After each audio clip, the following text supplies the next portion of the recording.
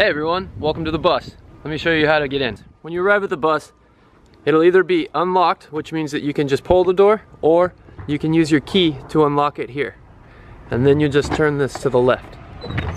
Pull the door open. You can pull it all the way open and then just get in. Be careful with the first step. It's about 2 feet. Once you're in the bus, you can either close the door and lock it, or you can just close the door and not lock it. This is how you close the door. You just pull it shut like that. If you choose to lock it from the inside so you have your security, you take this black metal pipe, which will be sitting here, and then just slide this bar all the way across. And if you get it to this point, there's no way for anybody to enter. It's kind of like a medieval way of keeping yourself secure. The second part of the security is in the back of the bus, and that's right here. So if you want to be able to lock the back door, you just slide this over like that, and then no one will be able to enter. But if you do want to be able to exit out the back or open up the door to let the breeze in, you remove that and then just slide this open. The bus door will go all the way back until it clicks, and then the door will be secured open. And if you want to bring it back in, you just push it out to the open spot, and then you pull it in. Once it gets to this point, you slide it shut like that. And then if you want to lock yourself in, you just put that over, and then you're secure. If this door is locked and the front door is locked, then nobody else will be able to get in here while you're in here. Oh, the fire and the smoke alarm works perfectly fine. We'll test it and keep the batteries accurate. You have really large drawers here, and so if you want, you can just throw your bag straight into this guy and then slide it really shut right away. The clothes hanger is very durable.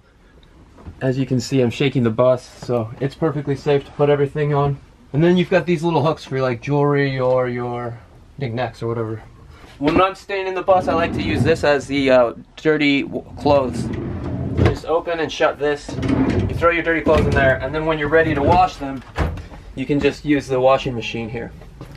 To use the washing machine, you'll select here, but the easiest way is to just go 3. And if you slide this to 3, you press the on button and then you press start, you'll get it. You want to set the dryer to be whatever, but if your clothes go through the whole cycle and they don't, and after they spin dry, what you want to do is set it over to 5, which as you can see is cotton dry, synthetic dry, or wool dry. Either 5, 10, or 13 are all dries. And so if you set those to dry and you set a specific time, you press the on button and you press start, and it'll go like that. The dryer works great. It works just like a normal industrial grade dryer. So if your clothes haven't come out dry, then just run them again. There's no link collection device on this. It cycles it out by itself. And so you just add your soap in here and then you're ready to go. It's quite simple. And then the washing liquid is stored right here. So you can just use that. We also have a fire extinguisher right here.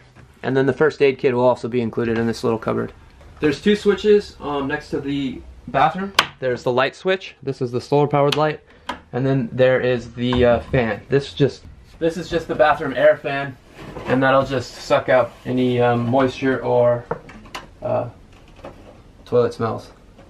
The toilet is a high efficiency toilet, so once you are ready to flush the toilet, you just step here and it'll all go away. And then there's this as well if you want to clean up a little bit. But in order to use this, you have to depress with your foot. The shower is very self-explanatory. The hot is to the left, and you get this fancy little light show every take a shower. It's important to keep the drain clear because we don't want water going into the hallway, obviously. And then you've got the pocket door. The way you do it is you just grab there, push.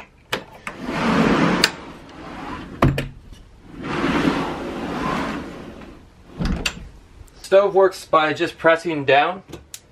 The pressing down gets you the clicks, and then if you move to the left, you'll see that the stove comes on. The refrigerator works in order to make sure it's on. Every once in a while somebody will press this button by accident. This is the power button. The mode button, you'll see right now, you can see that it's switched to the plug. There's plug, gas, and then gas plug. But what we want to do is keep it on the plug. So if you're here and you notice that this is anything other than that, then you just press mode again and again until you get back to the plug. And then this is the temperature. If you want it to get cold really quickly, 9 is the highest, 1 is the lowest. We set it at 5 just normally because it's fun that way. If it's hot out, you can use this device. This one runs on a thermostat, and then what it does is controls the fan. So if you push the button on, you can see the fan will kick on. This is a good idea when you're cooking. If you'd like, it's not mandatory. The remote has two types of settings. There's speed setting, which is at 100% right now, or you can do temperature. And if you set it down to 70, you'll see that it turned off automatically because it's warmer than 70 degrees right now, and it won't go on. But if the temperature starts rising, this thing will kick on automatically and fluctuate its speed based upon the temperature that you set. If it starts to rain and you have this thing open, it's no big deal. It has a rain sensor, so it will automatically close by itself. This is the thermostat. The thermostat has a temperature gauge right there. You can see the red. As you can see, at the time of filming this, it's 70 degrees. In order to turn the thermostat on, you have to click this guy over. This will make it so that the heater is on. However, it will only turn on if this is over. And now listen, as I slide this over, you'll hear it. There, now it clicked on. Now, so right now what we're doing is heating the house. And it's at 70 degrees already, so we don't really need that. It would get too hot in here. So what I'm gonna do is turn it down. It turned it down, and so now it's set to kick on around 60 degrees. And that's pretty reasonable. Now, because it's the hot and it's the middle of the day, I'm just gonna turn the thermostat off, and now I don't have to worry about the machine running.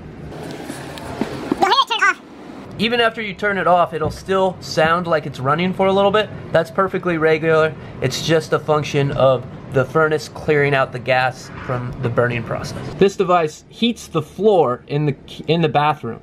So it'll make it so that when you take a shower in the morning, the floor will be warm for your feet. This will be set up when you arrive. If you'd like to try to set it up yourself, it's fairly easy to program, but it does take a little bit of focus. We're not gonna go into it because we'll have it set automatically for you. This is the inverter charger. Basically, you'll see this light should be on and this light should be off. This just basically converts the solar power into 120 volt power, which you'll be using for your appliances and regular outlets. This is the solar controller. The percentage will tell you the percentage of battery that we have. And then if you click the B button, you can see the voltage of the battery and you can see the amp draw. This means right now we're getting 2.6 amps are being delivered from the solar panels out to the batteries. You won't need to mess with this thing at all. It is all automatic.